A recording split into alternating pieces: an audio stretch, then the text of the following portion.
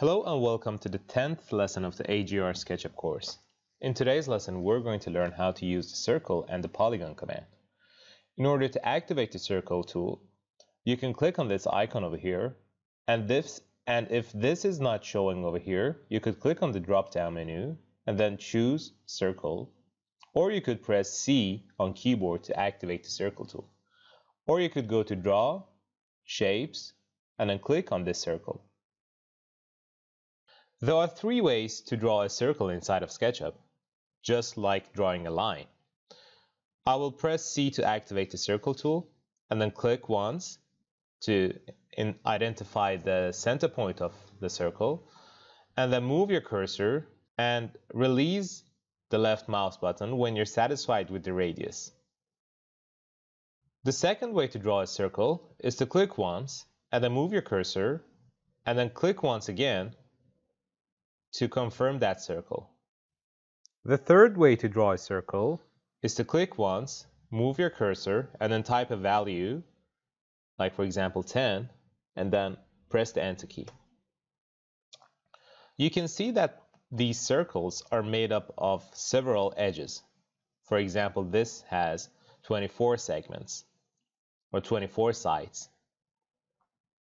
You can increase or decrease these sides to make the circle smoother or more jagged. So for example, I will activate the circle tool again and then click over here and then move to the right and then type a value. For example, if I type 10 and then followed by an S, this will create a 10-sided polygon for us, or 10-sided circle for us. And then we could type, for example, 50S, and this will create a more smoother circle, or 100S. Keep in mind that the more segments you have, the slower the SketchUp model will be. So increase the value according to your need. So I will type 10 and then press the Enter key. You can change this sides or segments as long as you have not changed the command. So for example, now I will change this to 24S, and this will be 24 segments or 100 segments. And when you press Escape or Space on your keyboard, this will cancel that command. And now when you type 24S, this will not work. So how can we change the sides of this circle now? We can click on this edge, and then we can go to Entity Info, or we could right click and then choose Entity Info. And you can see that we have segments over here. So now we can change this one to 24, for example. And this will change the segments for us. Or we could change the radius. So for example, we could type 5. And this will shrink that circle for us. So let's now move on to the Polygon tool. In order to activate the polygon, you can click on this drop-down menu and then click on this polygon. Or you could assign a shortcut for this one. I've assigned Shift plus C because C is for circle, and polygon is so similar to circle that I chose Shift plus C to keep in mind. So in order to assign this shortcut, you can go to Window, Preferences, and then go to Shortcuts, and then search for Polygon. And then click over here, and then press Shift plus C, and then click on this plus sign to add this over here.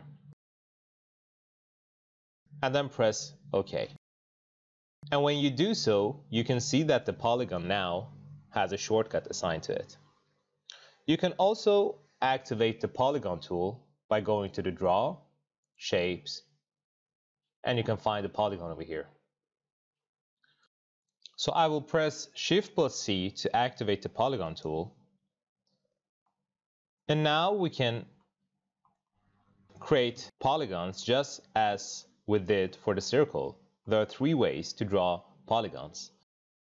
So we can click once and then type a value, for example 10, and then press the Enter key.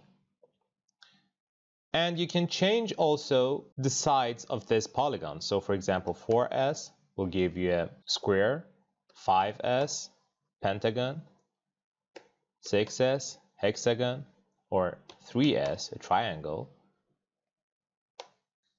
or 8s, octagon, and how many sides that you want.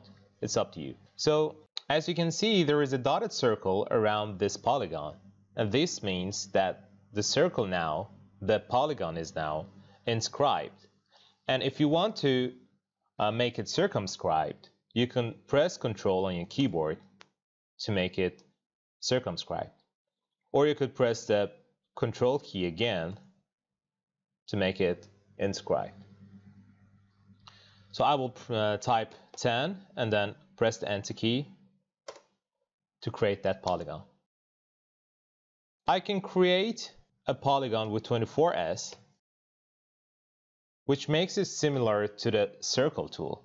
If I type 10 for the radius and then press the Enter key and create a circle over here with the same radius, you can see that these, the polygon and the circle, are both the same. There is no difference. You can't see any difference between these two, circle and the polygon. But as soon as I push-pull this polygon and circle, you can see the difference. The circle is a smooth surface, but the polygon, you can see that it's made up of several planes, and you can see the edges. So this concludes the 10th lesson of the AGR SketchUp course. I hope you enjoyed this lesson. Thanks for watching. Take care. Bye-bye.